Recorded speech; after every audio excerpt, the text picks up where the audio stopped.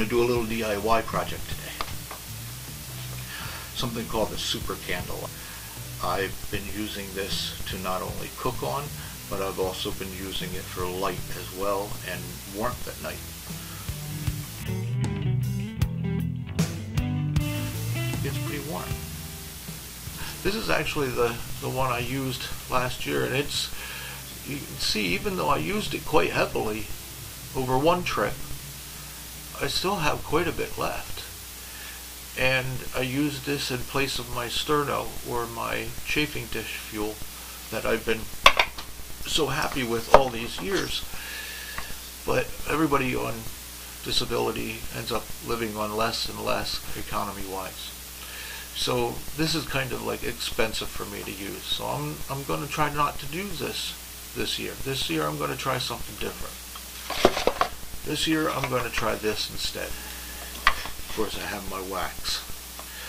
The wax is just regular store-bought block like this, and I've been using a drywall saw to chop it up with.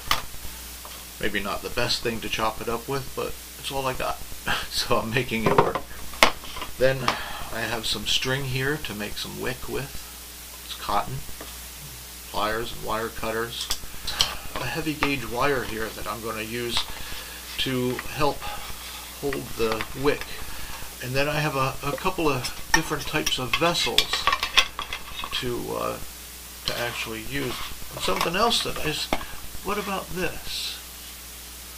What about this for like some kind of small emergency cooker, and then you can always flip the lid shut to turn it off. So I'm going to try all of these. Another type of wick that I've used in the past is corrugated cardboard. It's the kind of cardboard that has the little holes in it on the edge, and you got to make sure that it's cut lengthwise. I don't know, you kind of see the ridges in it. I have wax melting now. This is what I've been using to melt my wax. It's a little dangerous using an open flame over a stove or a range. So I've opted to use this electric fry pan. It's an old one my wife was going to throw out, and I kind of just repurposed it. I didn't really have to modify it or change it in any way. I just had to start using it. So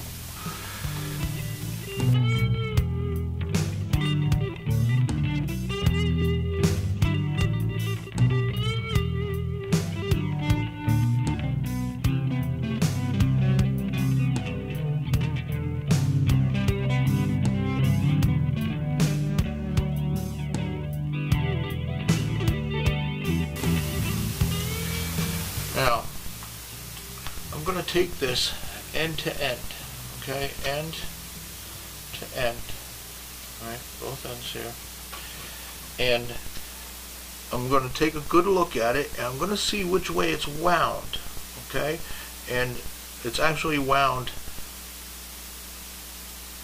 this way here.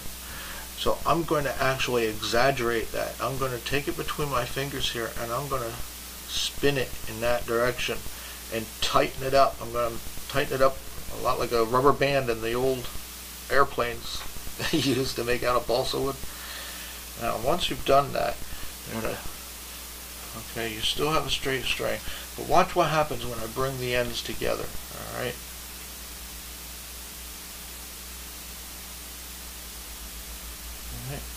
it coils right up there.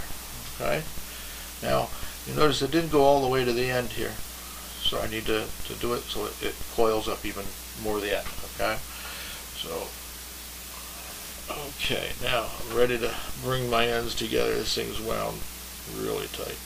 Okay, now I notice that I'm going to need something to hold the middle of this, so I'm going to try to just throw my pliers in the center of this so I can get a center point. Alright, so I can hold the center point together here. And then I'm going to kind of let it do a controlled spin. I don't want it to get too out of control here.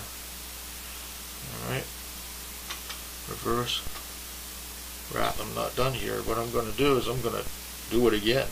Alright, same thing. I'm going to twist it in the way that it spins it up really tight. When you're done with this, usually it doesn't unwind at all. Alright, and I'm going to bring the two ends together, and voila. Alright, now that's the magic of it. If you can actually lay it down and it kind of stays together just as it was. Alright, oh dang, it's tough doing this stuff when your fingers, and you have a lot of pain and you tend to drop stuff a lot. It's like, but it's really important to be patient with yourself. Take your time. Don't let yourself get all nutted out. It's just a project. And you do this stuff in the off season. You don't do this stuff the day before you leave. Okay, you do this stuff in the off season so you don't have to worry about doing it last minute. Okay, this is what's called trail preparation. This is the stuff I do to keep myself sane in the off season. You know, I do little stuff like this just to keep me happy. Alright, now what I'm going to do there, tie it off.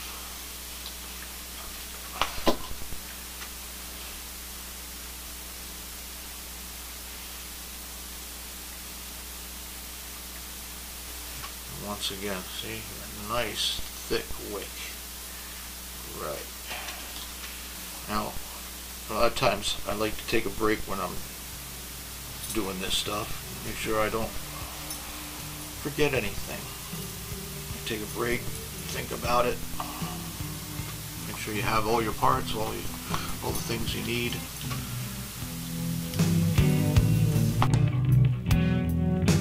This is a different type of wick.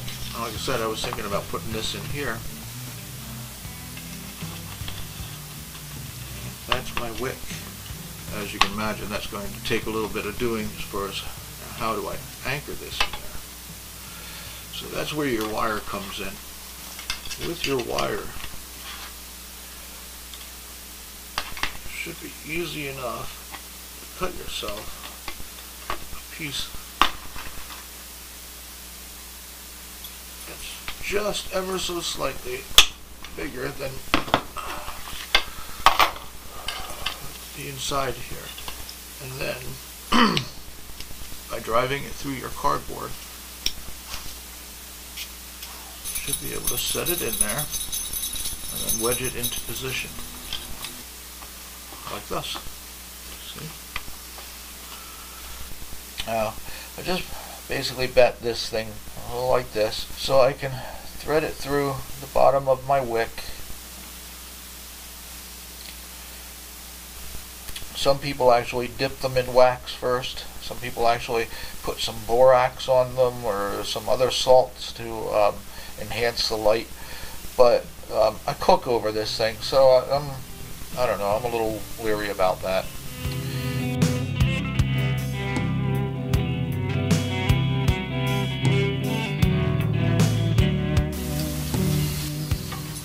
Have to be careful because this fry pan is cast iron and I don't want to mess it up.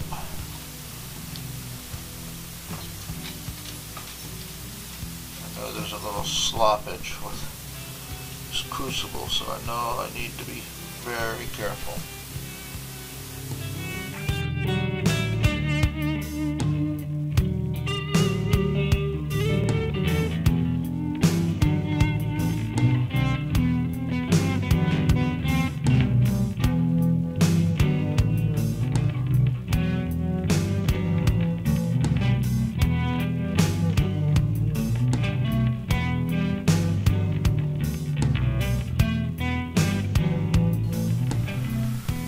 Okay, they're all done. These are my super candles. I still got to cut the wick off, but they came out pretty good, I'd say. Not bad at all. This one will have a lid to it, of course. This one, Putting them out is not easy, so sometimes, you know, you have to be inventive. A lot of times I'll put a flat rock over it or something to put it out. You can't blow them out, that's for sure. So you have to come up with some other alternative method for extinguishing them. And now for this one. I didn't know if this one would turn out very well, but ta-da! Nice, huh? I like this area. I kept it towards the front so you could get a little bit of reflection off the back here. I don't know if you ever heard of such a thing called a kudlik, which is really an oil lamp used with a bit of paper as a wick. Believe it or not, it's used in the extreme Arctic where you can't really get firewood or anything. So you use seal blubber or whale blubber, oil, scrape it into a soapstone dish, not too unlike one of these, and then you put the paper in it on the edge and you light it. And ironically, this may work pretty much just the same. Only it has its own little reflector back here. I'm almost tempted to take a piece of shiny tin foil and put it in there. Get more reflection from it. See what it does. But you can do a lot with your own imagination. You know, those expensive fuel cans, sterno. Heck, I could have made all this stuff with old candles that I had sitting around the house, and some string and some tin cans and whatnot. Not a bad idea, huh?